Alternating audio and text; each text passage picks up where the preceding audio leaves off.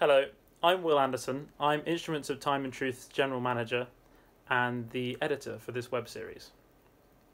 This series has three main aims, the first of which is to shed a light onto little-known aspects of the musical culture of the period in which IT&T specialises.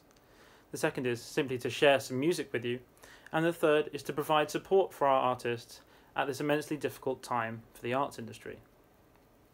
I hope that this series, and this episode in particular, illuminates how, in a way, musicians have always been at the mercy of the tides of history.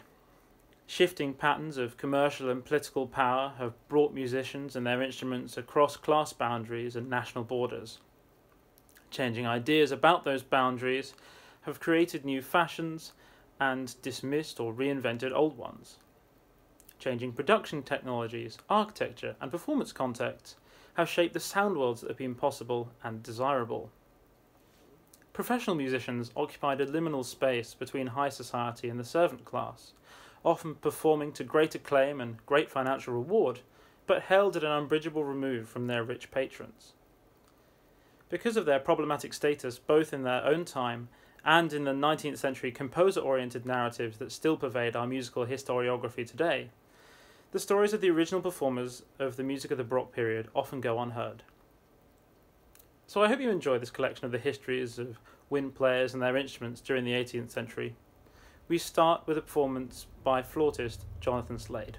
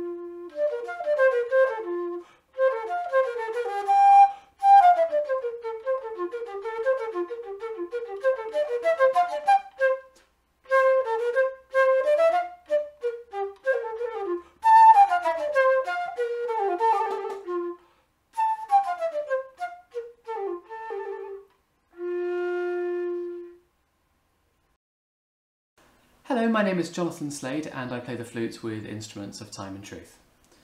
I thought that the extract that I just played would be a particularly appropriate way to start this short presentation, as it is in fact an aria from Handel's oratorio, The Triumph of Time and Truth, from which our ensemble gets its name. Now you might think it's slightly unusual for a solo flute player to play a soprano aria, which is supposed to be accompanied from a major oratorio. But actually, it's pretty typical of what was going on in England in the 18th century. That's because the flute occupied a special status among instruments during that time.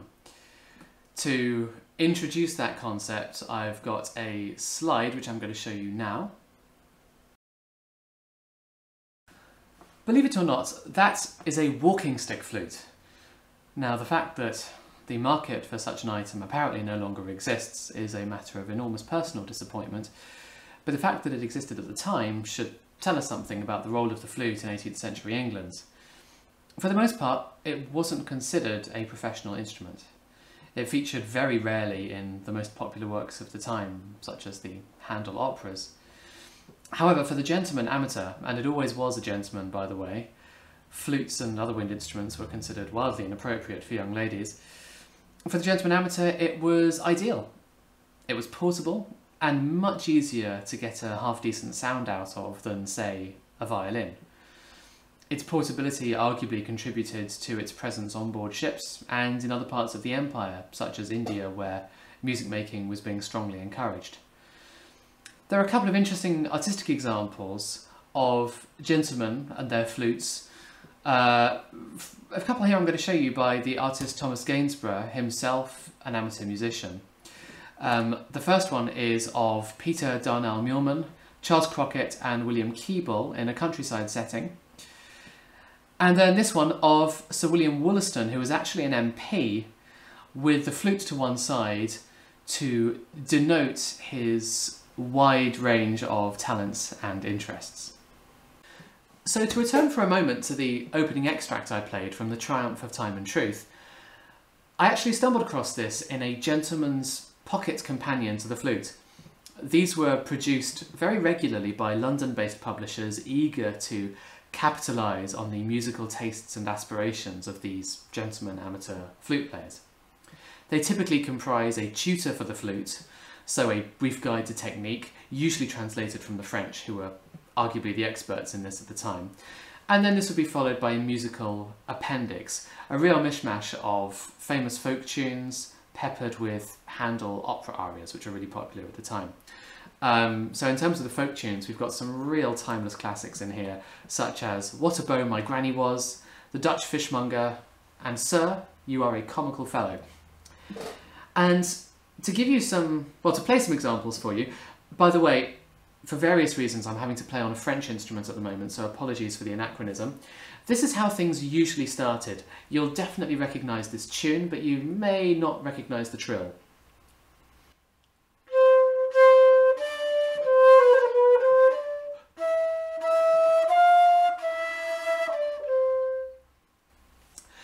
And then I found this one as well in one of the other pocket companions, the Baroque origins of which are often overlooked.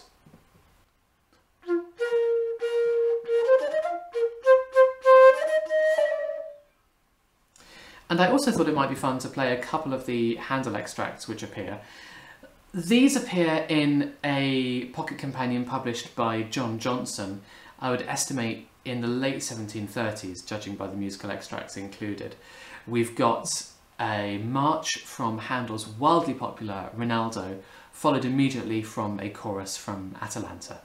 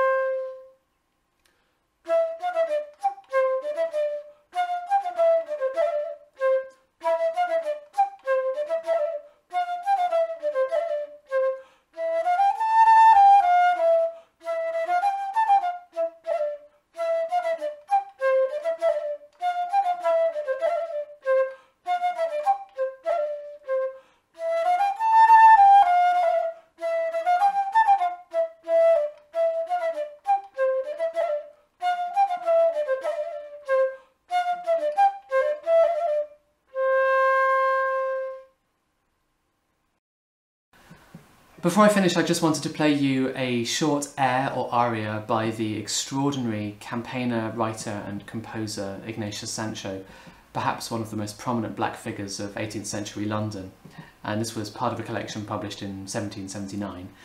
Before I do, I wanted to acknowledge the tremendous contributions of Robert Mealy and Nicholas McGeegan, who've helped me enormously with this project, so I'm very grateful to them indeed.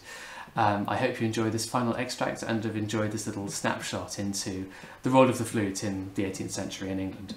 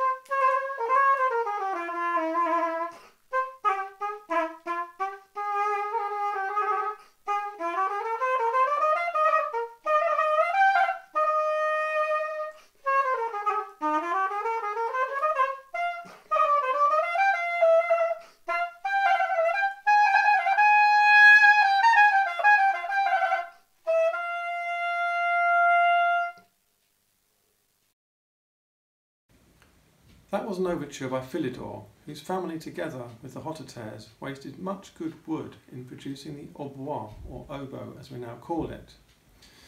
I'm Mark Baigent, one of the principal oboes with Instruments of Time and Truth, and I'm here today to talk to you about the oboe and its role in 18th century London.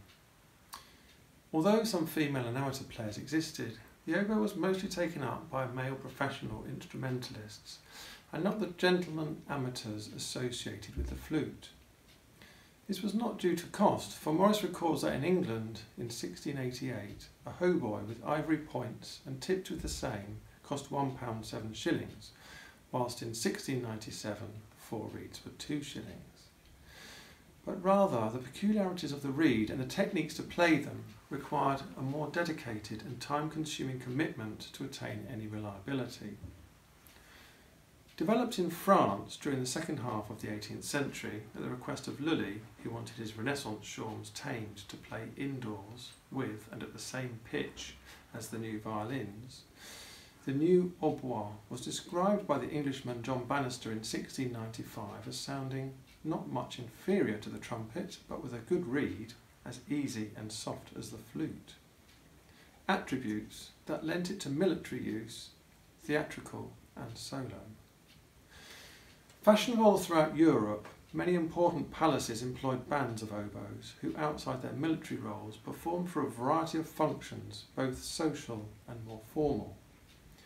Princess Anne established an oboe band of 6 players at the English court, which lasted into the reign of George I. They played the famous Queen's Farewell at Queen Mary's funeral, and it's likely were involved in the performance of Handel's Water Music, premiered in 1717.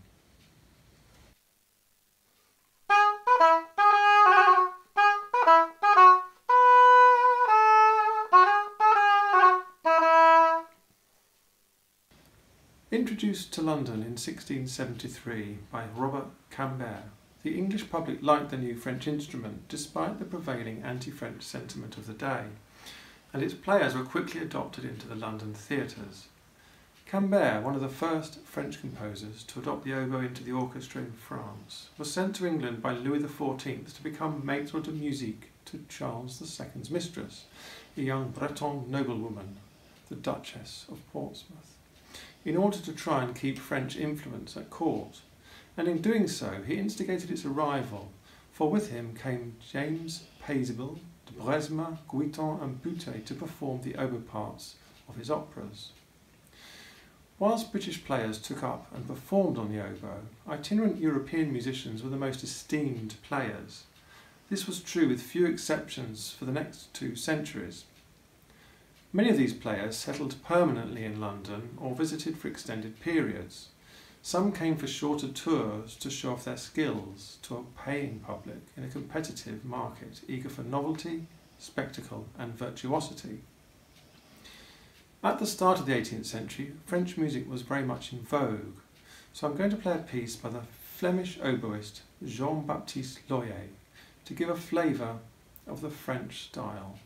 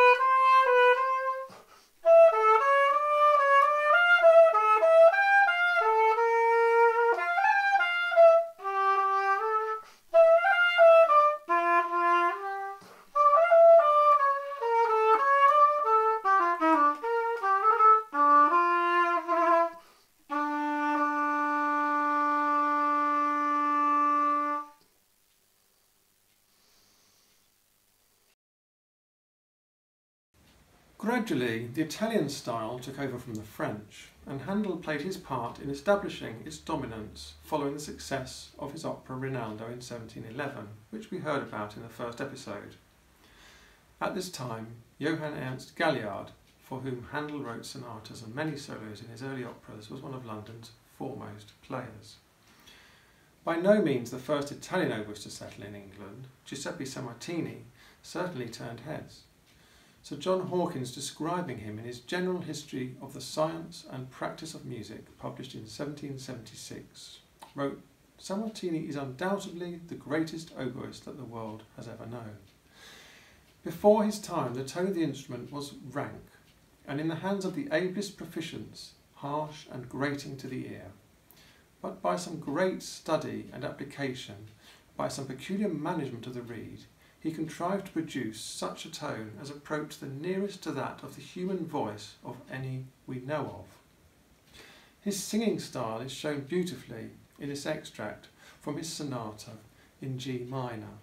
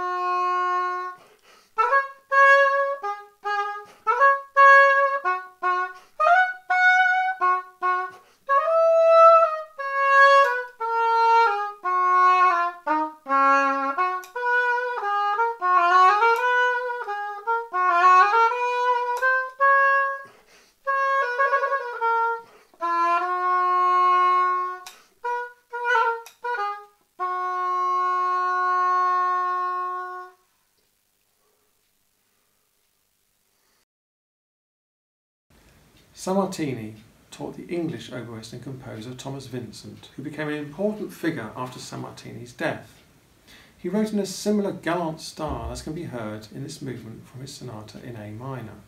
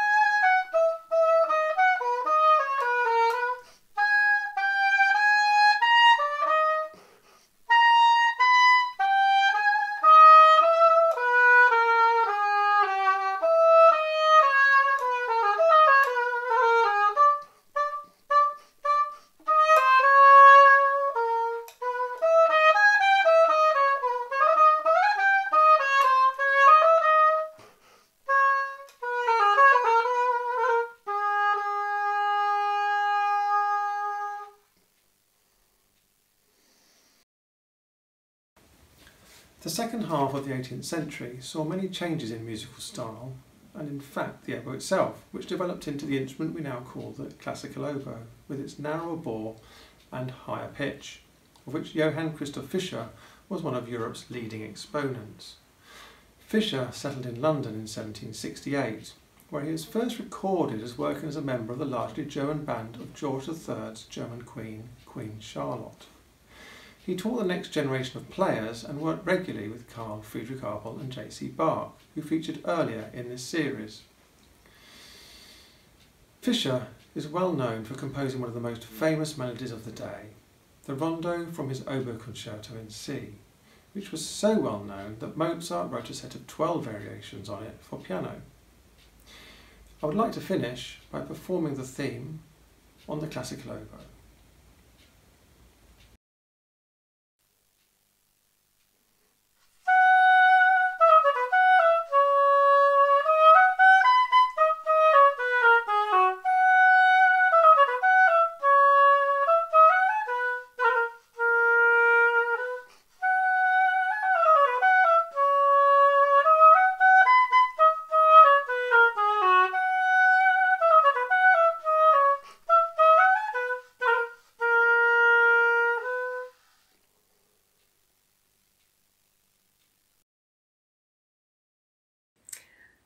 My name is Emily White and I play trombone for Instruments of Time and Truth. I'm also a member of the English Cornet and Sackbut Ensemble, and I play principal trombone with Il Giardino Armonico. I also teach down at the Royal Welsh College of Music and Drama, and I'm Professor of Sackbut at the Guildhall School of Music and Drama. Sackbut is one of the names used in England for the trombone when it was first invented around the late 1400s. After its recovery from near oblivion, the Italian term trombone was used, and today we tend to use the word sackbut referring to the early versions of the trombone. As you see here, they're very much the modern trombone and the sackbut, copied from a 17th century historical model, are very much the same instrument with just a few minor developments. In this video, I will be talking about the trombone in the 18th century in England, and its fall from its place of nobility and virtuosity, where it had been for 250 years, into almost total obscurity. The climb back from that has been long, and some people would say it's still ongoing. It was an expensive instrument of great dignity, and its main home was the church. Major cathedrals, sacred music, and used at ceremonial and major public events. Because it can imitate the human voice, play very quietly and loud, and outdoor and indoor, it was used in chamber music and also very large-scale musical events. Almost all other instruments at this time were limited to one or two characteristics. It was very costly to make a sackbut. There were no known makers in the British Isles until after the 18th century, and one of the reasons for its extremely high cost was the technology to make a perfectly parallel double slide. All instruments were imported from Germany, generally Nuremberg, and around the time of Henry VIII, he had 8 permanent salaried trombones on his staff, and the price of instruments could be equated to that of owning an aircraft. Often courts and cathedrals would own the instruments and hire the players. The trumpet and the horn at this time were very much more simple, simply a tube bent, so that meant that their cost was much less than the trombone. The trombone, or sackbut, was a professional's instrument. As playing the trombone distorts the face, as you can see, it was discouraged for aristocracy to engage with this instrument, and its cost prevented it being used widely by poorer people or itinerant musicians. So it was a small group of specialised professionals who played it, but because they were used at all these public events, they were widely heard by the general population. However, this small group of professionals quickly vanished when their services were no longer required. Composers in the 15th and 16th century didn't tend to specify instruments. However, by the 17th century, we start to find sonatas that are specifying trombone.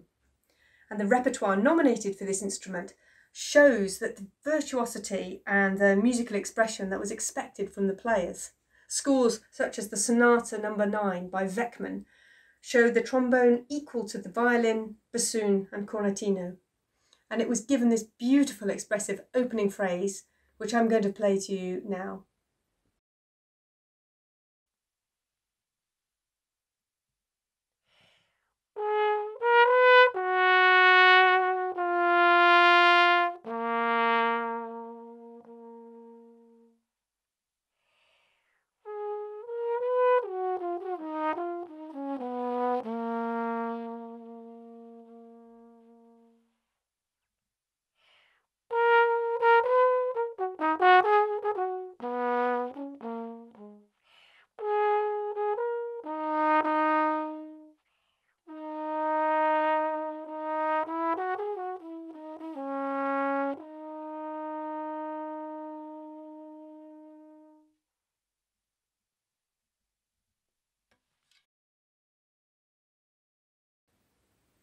The facsimile here of Dario Castello's Sonata Quinta shows him asking for sopran, which means any treble instrument such as recorder, cornetto, violin and trombone. I'm going to play the opening phrase of this terrific little sonata, and you can see from the first page that there is no holding back on the fast notes or the expressive phrases in this example of writing for the trombone in the 17th century.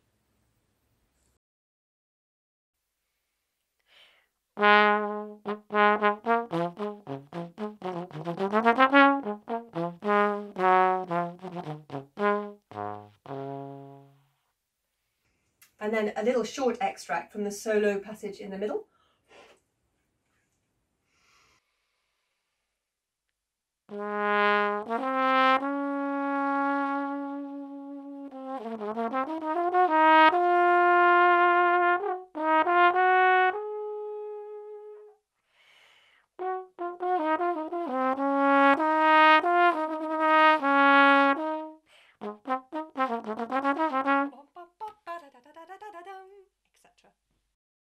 After the monarchy was restored in 1660, musical taste changed and King Charles wanted a new style. He was enamoured of France, and the 24 violins that he hired in England were to copy and emulate the 24 violins in France. Even though Matthew Locke had written his music for His Majesty's sagbutts and cornets in that year, it was too late to save the solemn sound of cornets and sagbutts. The stately voice of the trombone that had been around for so long before was out of fashion, and it was not what he was looking for.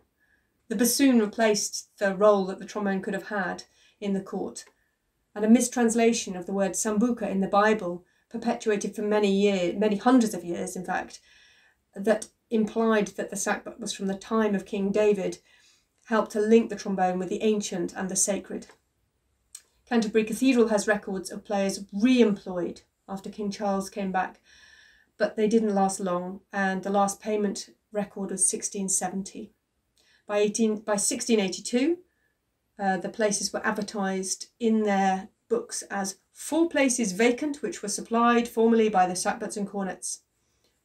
And there's no record of them ever being filled after that. And 100 years later, 1752, the unused sackbuts were listed in an inventory in the Canterbury Cathedral. It seems possible that there's no one around in England at the time who would have known how to even lift them, let alone give a demonstration of how beautifully they could sound. Into this sorry state of obsolescence steps our hero, Handel. Now, Handel must have known what a trombone was capable of, because he wrote 3 parts for orchestral trombones at the end of his completed score for Israel and Egypt. It looks as if it was a last-minute decision, as they were written at the end and not included in the general score. It provided quite a lot of gossip and surprise amongst his fans, and we have a letter from the lawyer Thomas Harris, who wrote with astonishment to his brother that they were going to include sackbuts from the time of King David. The trombone had declined but not died in Germany, and perhaps Handel had heard players from there, which inspired him to write like this. Bach wrote for trombones in some of his cantatas, and his account by his pupil and successor, Johann Gottlieb Doles, about an audition held to fill a Stadtpfeifer position, says, "His performance on the alto trombone of the alto voice of the simple chorale was mediocre. On the other trombones, particularly on the bass trombone, he could not get anywhere, and yet they are inevitably required for the church and the playing of the hours." This gives us an idea of how useful trombones still were in Germany. And we assume that Handel knew slightly better players than this one, because he writes beautifully for the trombones. Here's an example of one of the choruses from Israel and Egypt.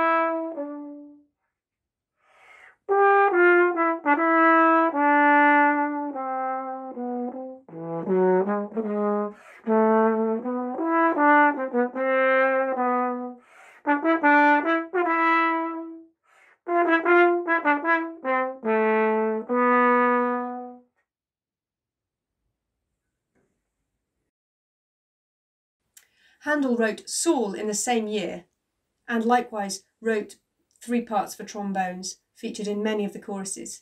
And he also included a lovely movement, the Dead March, using the sense of the underworld and the gloomy solemnity of the trombones. I'm going to play you the opening phrase of that now.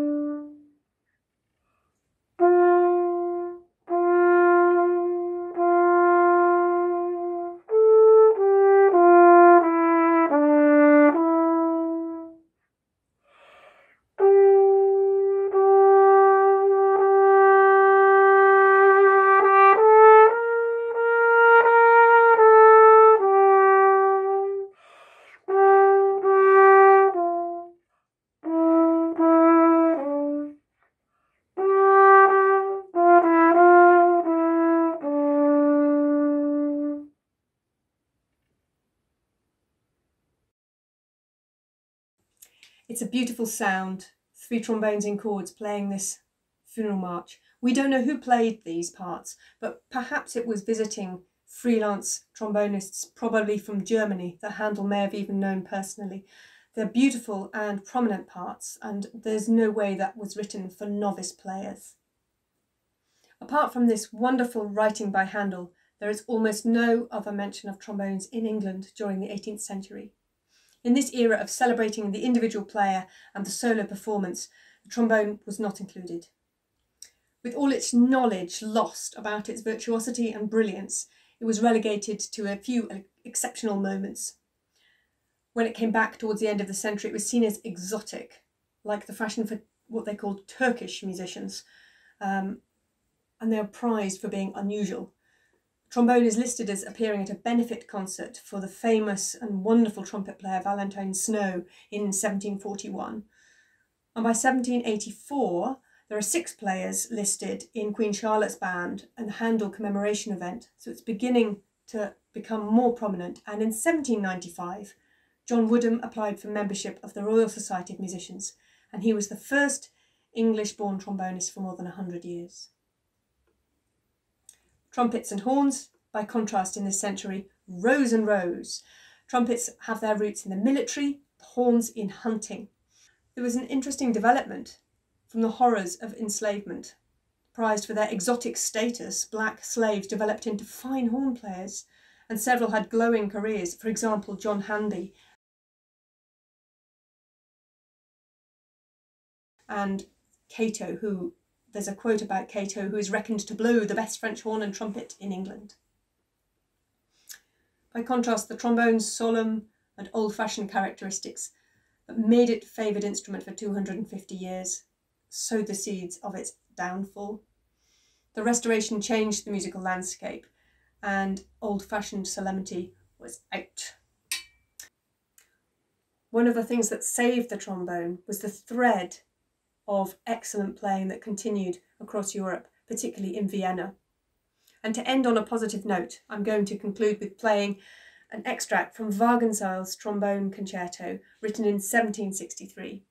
He composed for the Vienna court, taught the teacher of Beethoven, which was Schenk, and was definitely heard by Mozart. And Mozart, of course, went on to write so beautifully for us in his sacred works, and paved the way for us to climb our way out of the pit of oblivion. His sacred works bring us back into the fold as instruments that can be trusted with a musical line.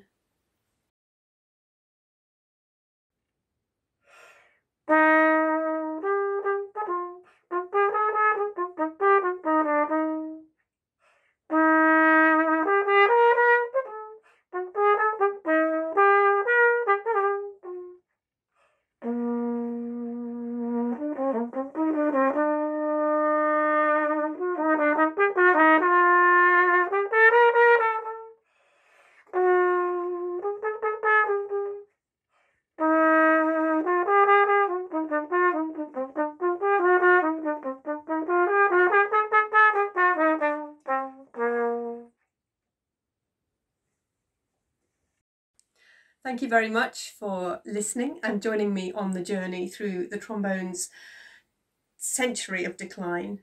And I hope that we can continue our journey climbing back into the heart of the most respected composers' imaginations.